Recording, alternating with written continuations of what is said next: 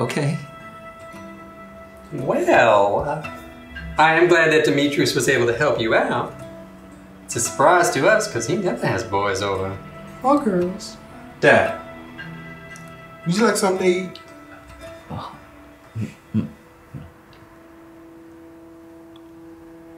I'm sorry, I don't mean to make it awkward.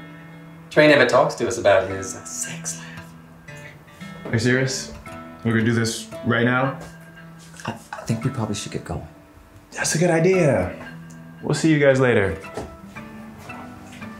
Love you.